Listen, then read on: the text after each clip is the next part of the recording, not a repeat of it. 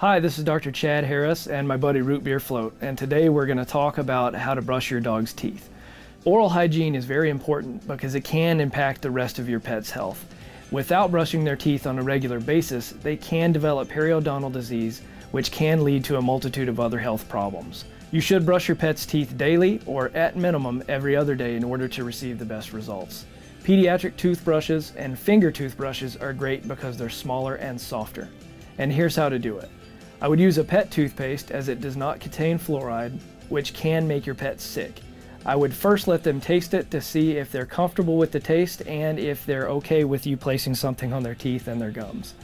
When brushing your dog's teeth, it's very important to try to brush the outsides of the teeth. Focus on the area near the gum line, and I would go from front to back and back to front on both the tops and the bottoms on both sides. You don't have to worry as much about the inside if your pet's not comfortable with getting on the inside of his mouth. And as you can see, Root Beer loves the process. He's having a fun time.